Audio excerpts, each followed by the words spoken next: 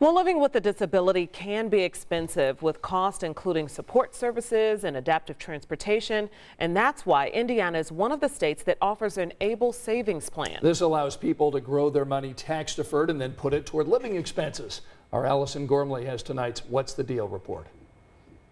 Everyone learns a little bit differently, and for Claire Van Wassenhoop, that means being hands-on. Otherwise, it's like if I learn vocally, it just doesn't click with me. Claire, who is 25 years old, has autism. She also has attention deficit hyperactivity disorder. And it's when she received those diagnoses a few years back that she realized just how pricey her expenses can be. The place down the street that I got tested was going to be a couple of $1,000s. I feel like I need to help start pulling weight. In addition to working, Claire signed up for an Investable account. Indiana is one of the 46 states that offers this savings plan, and it works like a 529 savings account. People with a disability present before the age of 26 can set money aside, invest it, and use tax-deferred growth for qualifying expenses. The distribution has to somehow be related to supporting that individual as it relates to them living with their disability, and the expense must improve their health, independence, or quality of life. Amy Corbin with the state said that can include housing and transportation,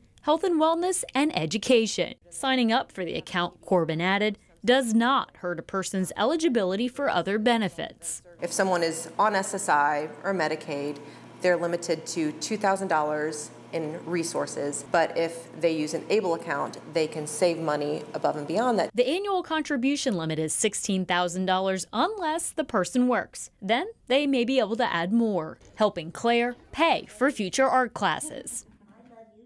And as I said earlier, there are 46 states that offer some sort of plan. So if you go to another state and you like their plan better, you can actually sign up for theirs as long as they accept outside residents. So maybe a little bit of comparison shopping there. Okay, so you mentioned that this is actually similar to the 529 plans. So does that mean that family members or friends can contribute to someone's account? Yes, absolutely. You give them a little coupon booklet and $25 at Christmas or $25 at their birthday. I love that. Yeah.